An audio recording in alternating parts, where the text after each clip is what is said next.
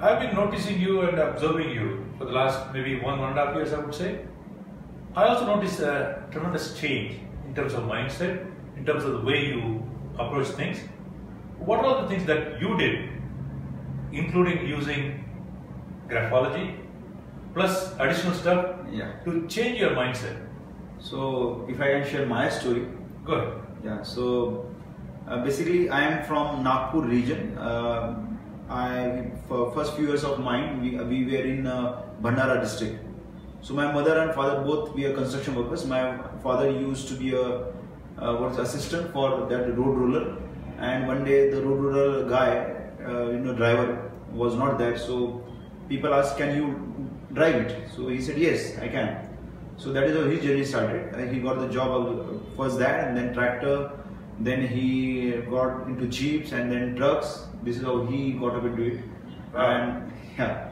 So one of the engineer who was involved with the construction, he saw the way my dad was passionate about his work and dedicated about the work. So he gave him the job as a full-time employee of irrigation department. And there onwards, our life started changing because the money flow was consistent afterward. It was not much, but it was good enough to survive. At least we had something to fill in our stomach.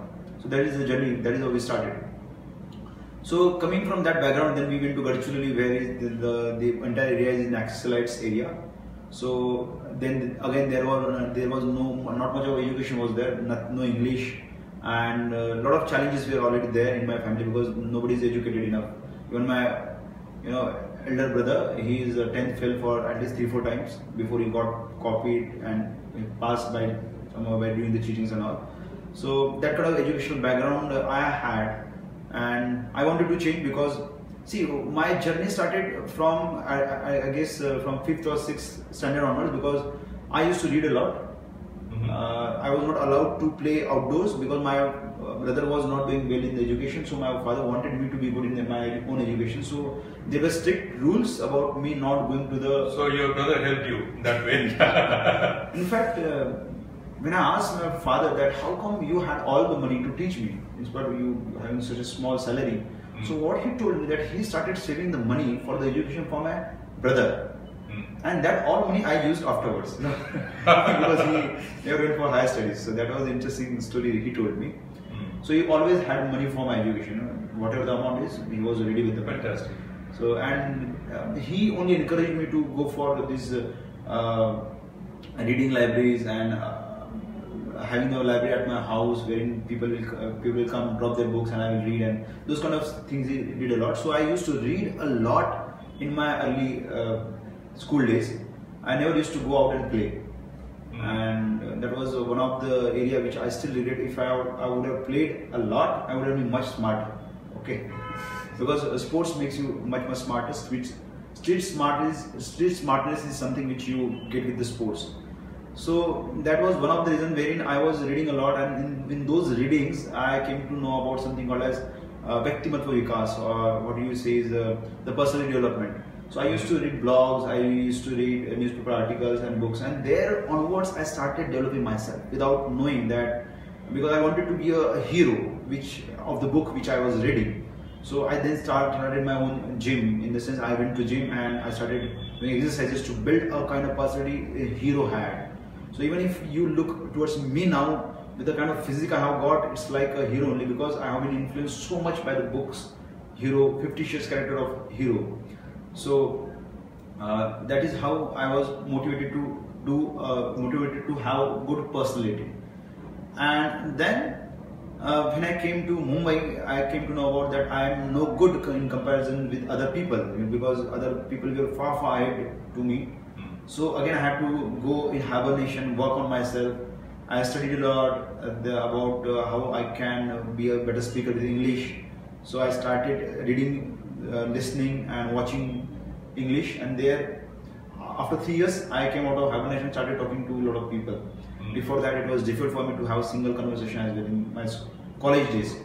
So that was it. And then in 2006, see, during all this era I was always aloof, because that is how my father trained me, that is how my background was.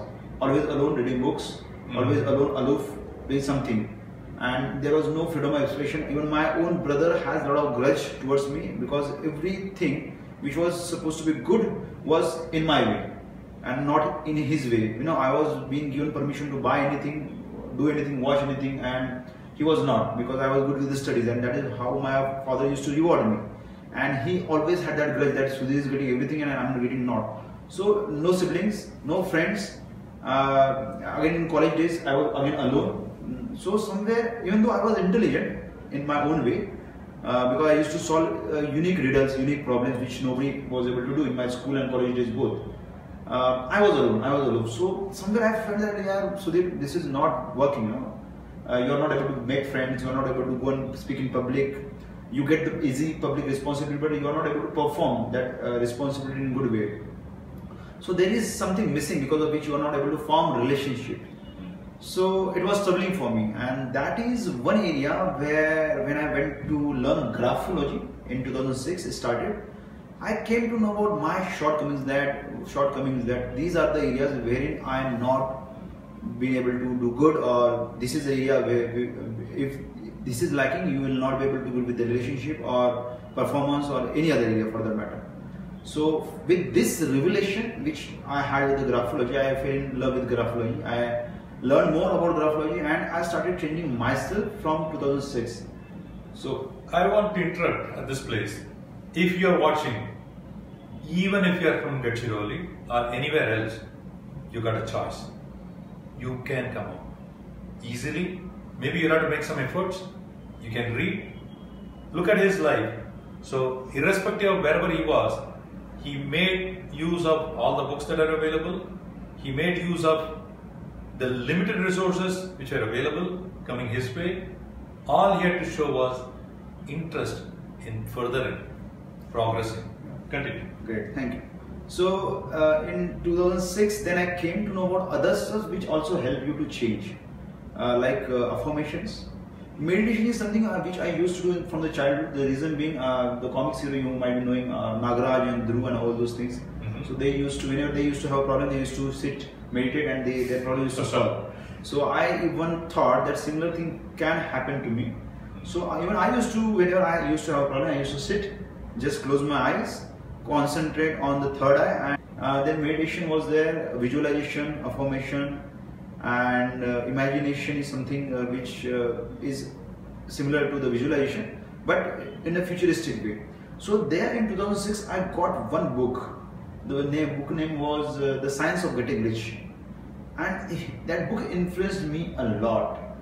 What is the crux of that book is, whatever you are right now, it can change if you are willing to imagine and live the change.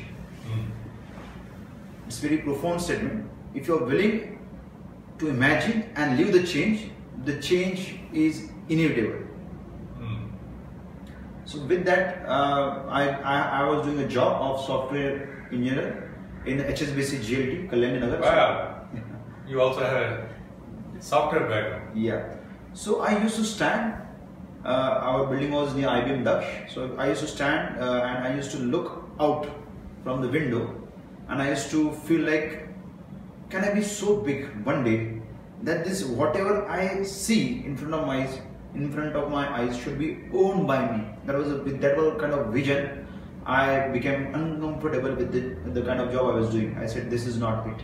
If I want to make it so big, I will have to go in the market, learn something which other people are not willing to or able to, and become an emperor of my own empire, wherein whatever there is in front of my eyes will be mine.